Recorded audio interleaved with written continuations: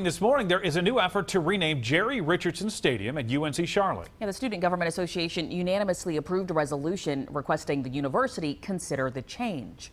Channel 9's Anthony Castori is live just outside of the stadium. Anthony, this is not going to be easy. Right, because it all boils down to the contract between Richardson and the university and whether UNCC can rename the stadium here behind me. The Student Government Association points to allegations of misconduct, including sexual harassment and racially insensitive comments while Richardson owned the Carolina Panthers.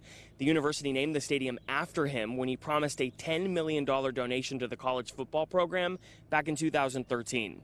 The contract says his name will stay on the stadium forever. And as far as we can tell, there's no clause in the contract that prohibits certain behavior. A member of the Student Government Association says they are exploring their options. We're simply hoping that the school can reach out to Mr. Richardson and his legal camp and find out if they're open to the possibility of moving past the name on the stadium as well for, again, the very legitimate student concerns that have been presented to us. Just last week, the Panthers removed Richardson's statue outside Bank of America Stadium, citing safety concerns. Current owner David Tepper had said he is contractually obligated to keep it there, but it is unclear when that contract ends. As for the 49ers stadium here, some suggest naming it after Reed Parlier and Riley Howell, the two students killed in a campus shooting last year, but the university says they would only do that with the family's permission. Back to you guys.